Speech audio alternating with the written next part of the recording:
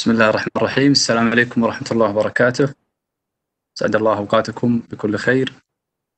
شكرا للأخ سالم، شكرا لمقدمين ومنظمي الدورة، شكر خاص للحضور الكرام. معكم أخوكم عيسى الهشلان، مثل ما تفضل الدكتور عبد الله بمقدمة بالتعريف، سينيور راديولوجي سبيشاليست بنك خالد هوسبيتال نجران. إن شاء الله تعالى راح نستكمل الجزء الثاني من محاضرتنا اليوم اللي هي MRI Safety، وسوف أتحدث بخصوص البريجنانسي والMRI Contrast Agent. البريجنانسي بنوعيه، البراكتيشنرز والبيشنتس.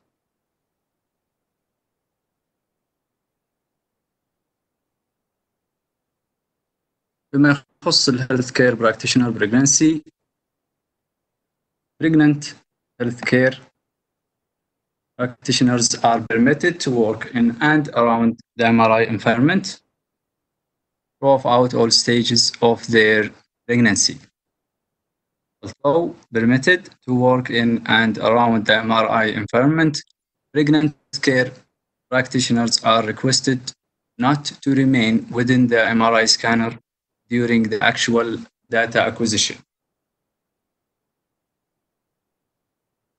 يسمح للبريجننت العاملة بالتواجد والعمل في بيئة الرنين المغناطيسي وممارسة الأكتيفيتي المعتادة والمهام الوظيفية المعتادة في قسم الرنين المغناطيسي، تشمل البوزيشنينج والسكانينج والانجكتينج كونتراست even entering the MR system room to an emergency. The recommendation هذه are based on the experiment of data on 3 Tesla magnetic field, and there is a shortage of data available to date regarding human pregnancy exposure to 7 Tesla. الكلام هذا ينطبق على 1.5 وعلى 3 تسلا، بما أنه ما فيه معلومات كافية عن عمل البريجنانسي في 7 تسلا.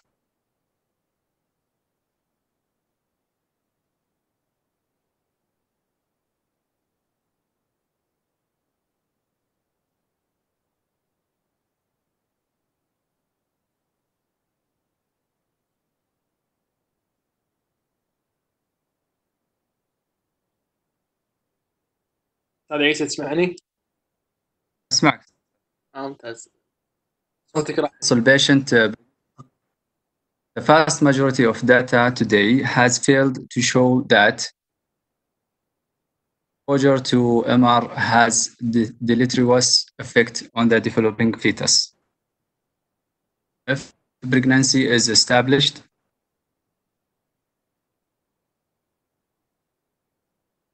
the decision to proceed with the non-contrast MR study at 1.5 and should be based on the medical benefits weighed against a known potential risk. 3 Tesla MR examination performed within normal operating mode for duration less than 30 minutes should be considered safe in pregnant patient. Up to date, the safety of imaging pregnant patient at field strength greater than 3 Tesla is unclear. إذا كان ولا بد من عمل MRI لبيشنت pregnant، فيفضل أن يكون على 1.5 وبدون MR contrast agent. وإذا لم تسمح الظروف أو لم تتهيأ 1.5 ف 3 Tesla also considered as safe، بشرط أن تعمل على النورمال مود و less than 30 minutes، أقل من 30 دقيقة بالنسبة للبيشنت أو بالنسبة للبريجننت patient البريجننت. The safety of MRI at field strength higher than 1.5 or 3 Tesla during pregnancy has not been thoroughly assessed. However, the research study has failed to discover any harmful effect of exposure of the mother or developing fetus to the 3 Tesla. الأعراض أو الأضرار اللي ممكن يتأثر فيها البيشنت البريجننت بيشنت هي الأعراض الطبيعية اللي ممكن يتأثر أو يتعرض لها البيشنت الطبيعي العادي اللي مش بريجننت، مثل الأكوستيك نويز، مثل الهيتينج، مثل السبيسيفيك ريت أبزوربشن.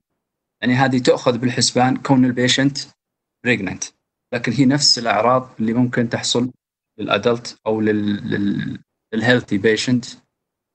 وما نقدر نقول هيلثي لأن بريجننت أصلا مش ديسيز، لكن خلينا نقول not pregnant patient.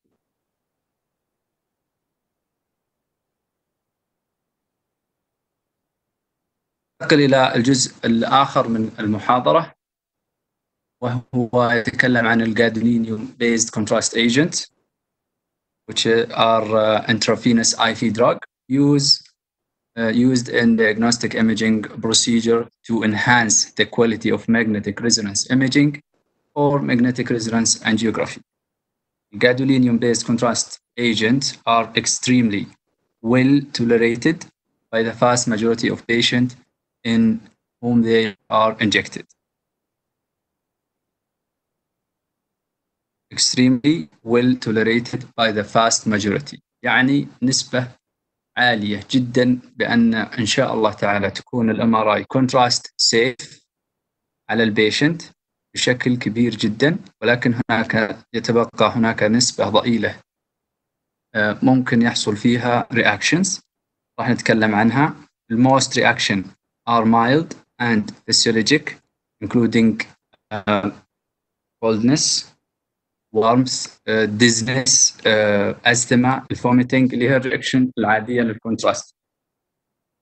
أيضا هناك life threatening reaction very rare.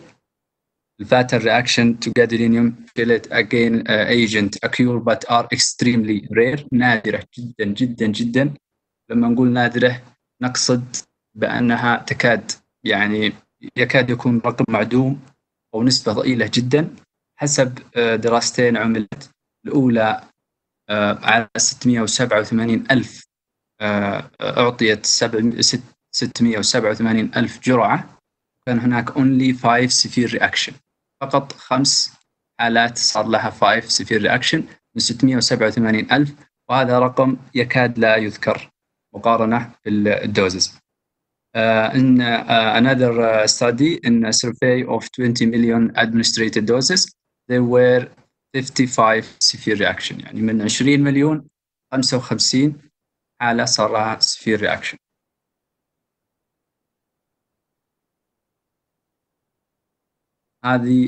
هذا جدول يوضح بعض الرياكشن اللي تحصل للبيشنت بعد الكونتراست: mild, moderate, severe.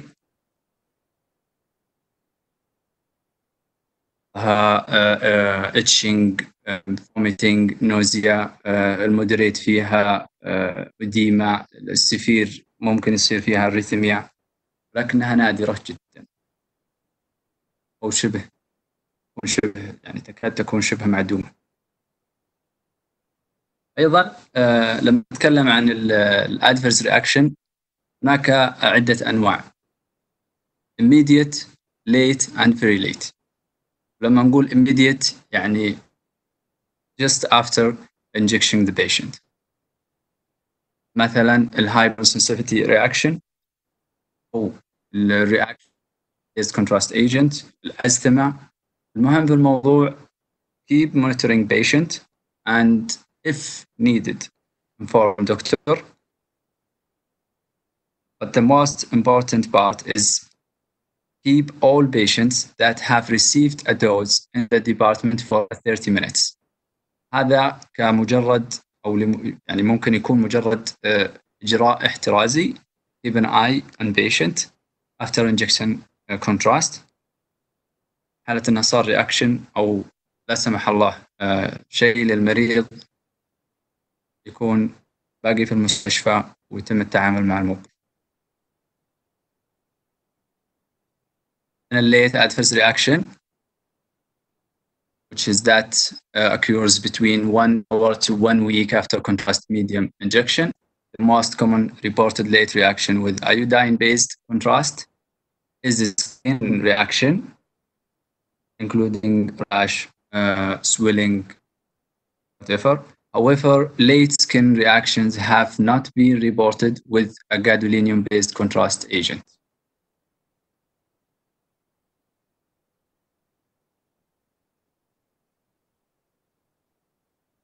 Third part is the very late adverse reaction, which usually occurs more than 1 week after the injection of the gadolinium-based contrast medium. وهذا هو الأكثر التوبيك اللي عليه الكلام وعليه الأكثر أهمية من ناحية الكونتراست ايجنت رياكشن. نيفروجينيك سيستم فايبروسيس NSF والجادولينيوم ديبوزيشن within the brain. نتكلم عن كل واحد منهم بالتفصيل. فيما يخص النيفروجينيك سيستم فايبروسيس، بدأ reported these cases or this disease in 2006. The incident of nephrogenic fibrosing dermopathy first reported. كان أكثر من 90% من حالات ال NSF cases occurred following administration of linear contrast linear نوع linear and non-ionic مثل الأومينوسكان. يعني كان 90% من الحالات non-ionic ولينير اللي سببت ال NSF، وأغلبهم كانوا cured in patient with advanced renal impairment or with GFR less than 30. كان عندهم مشاكل في الرينال فانكشن كدني، وكان الاستيميتد glomerular filtration rate أقل عندهم من 30.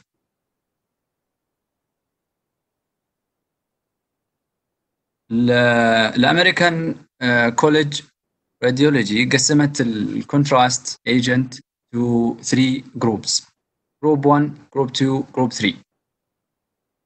صنفت الجروب 1 على أنه agent associated with the greatest number of NSF cases،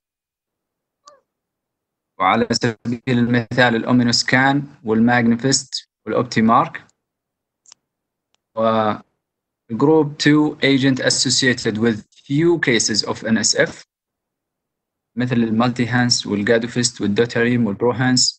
جروب 3 كان فيه limited regarding NSF data, limited data regarding NSF risk. Group 2 agent, based on the most recent scientific and clinical evidence, the ACR Committee on Drugs and Contrast Media considers the risk of NSF among patients exposed to standard or lower than standard doses of group 2, and multi-hands first deuterium is sufficiently low or possibly non-existent، يعني تكاد تكون معدومة أو ما تسبب أبدا ال NSF. الجروب 2 contrast agent، الجروب 2 اللي هي المايكروسايكليك مالتي-هانس جادوفست ودوتريم وبروهانس، تكاد يعني ما تسبب أبدا NSF. وحتى الكويستشنير or laboratory testing is optional for your interference investigation. يعني فحص الجي اف ار وكويستشنير للبيشنت يكاد أو هو أصلا اختياري وليس ضروري إذا أنت راح تقوم بإعطاء صبغة من الجروب 2. ما فيما يخص الجروب 1 أو الجروب 3، the ACR Committee on Drugs and Contrast Media concludes that patients receiving group 1 should be considered at risk of developing NSF.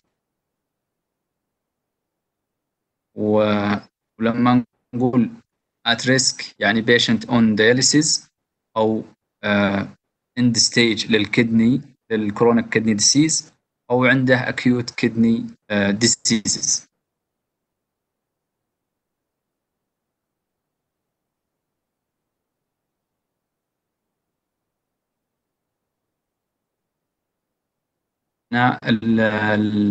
الفاليو حقت الجي اف ار اذا كان اقل من 30 يكون الهاي ريسك، اذا كان من 30 الى 60 او خلينا نقول هو الريسك للان اس اف، اما اذا كان اعلى من 60 ف not at risk at all.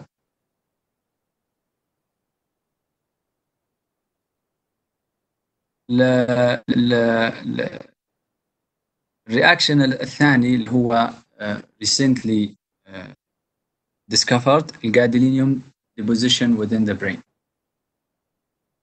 أجريت دراسات مؤخرا تقول أو أعطتنا معلومات تقول أن البيشنت اللي انعطوا جرعات متتابعة أو متكررة خلال حياتهم لسبب ما صار عندهم البرين جادولينيوم ديبوزيشن، طبعا غير معروفة الأسباب وغير مصاحبة لأي سيمبتومز ولا نتج عنها أي أسباب مرضية لأعضاء أخرى، اللهم أنها تجلت في high signal intensity in the dentate nucleus and globus pallidus.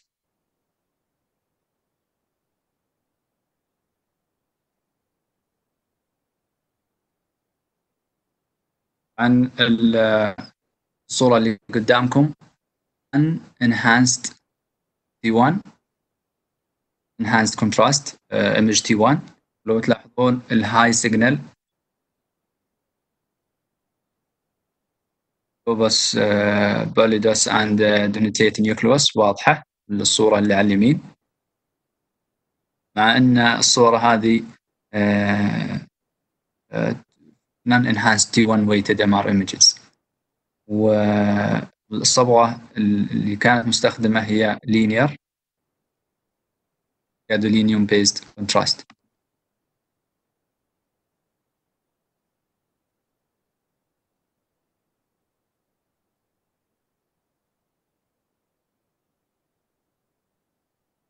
نعرف أن الجادولينيوم based contrast agent نوعين، ماكرو سايكليك ولينير وبرضه ايونيك ونان ايونيك، لكن اللي يهمنا في موضوع الجادولينيوم ديبوزيشن هو المايكرو سايكليك واللينير.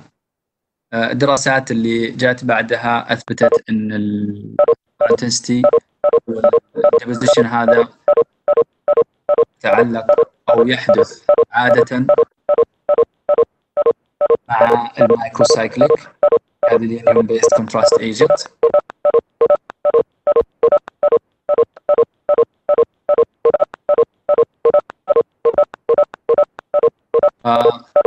كخطوة من الدراسات أو من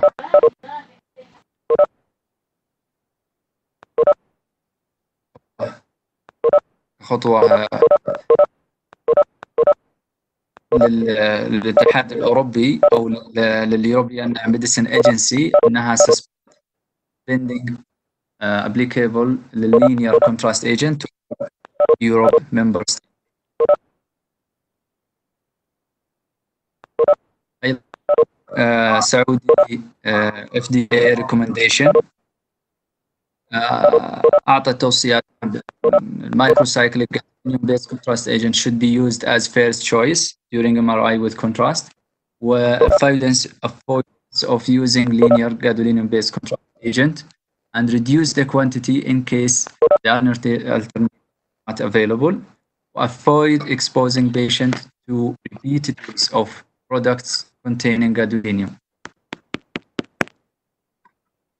التوصيات تعتمد أن المايكروسايكليك هو الخيار الأول، يجب أن يكون هو الخيار الأول. في حالة أن ما في مايكروسايكليك نأخذ اللينير ولكن بكميات محدودة جدا جدا جدا الحاجة، ونتفادى إعطاء الكونتراست للبيشنت بغير ضرورة. نأتي إلى الجادولينيوم based contrast agent and pregnancy. هل patient pregnancy هل نعطيه contrast أو لا؟ الجادولينيوم based contrast agent can across the placenta إنها تبدأ أو تنفذ إلى المشيمة. طبعا هذه في دراسة ليست على البشر ولكن على حيوانات أثبتت تتعدى إلى المشيمة، وأثبتت أيضا أن المايكروسايكليك agent more stable than linear. وأيضا الجمعية الأوروبية تقول أن this agent can be used to give essential diagnostic information if there is a strong indication. Microcyclic also microcyclic contrast agent should be used. وملاحظة not to be given if there is a renal impairment. يعني إذا كان بعد مناقشة الموضوع مع الراديولوجيست ومع إعطاء الموضوع حقه وأن البنفيت weighed the potential risk ونقاش مع الريفرال فيزيشن، ممكن نعطي كونتراست ونشرح الموضوع للبيشنت وللريلاتيف للبوتنشال ريسك الاناون بوتنشال ريسك الغير معروفة، ولكن نستخدم مايكروسايكليك وبدوز خفيف مع مراعاة أن ما يكون فيه أي مشاكل أو تاريخ مرضي أو الرينال فانكشن تيست.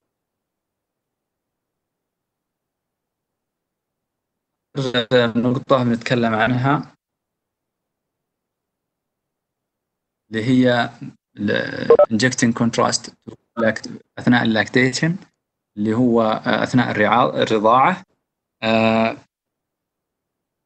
دراسات برضه تقول أن الاكستريشن of gadolinium based contrast agent into milk is limited because molecules are water soluble and shows minimal protein binding less than 4.04% of given dose is excreted in milk over 24 hours. برضه الجمعية الأوروبية بهذا الخصوص كان تصريحها أن discarding the breast milk in the 24 hours after contrast medium is not considered necessary, but the patient can discuss with the doctor whether she wishes to do this.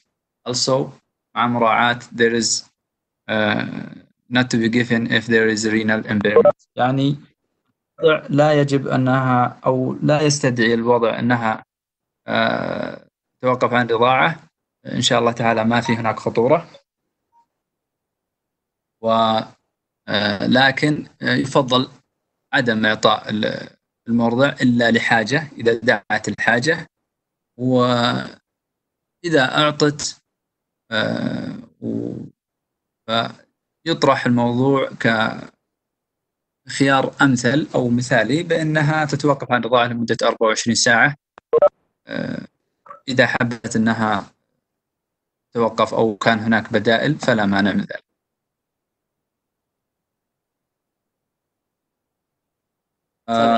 In conclusion, the vast majority of data today has failed to show that exposure to MR has deleterious effect on the developing fetus. Development of an SF is more related to linear agent than microcyclic agent. When patients have an estimated glomerular filtration rate less than 30, microcyclic contrast agent should be used with caution, and these patients should be not exposed to linear contrast agent.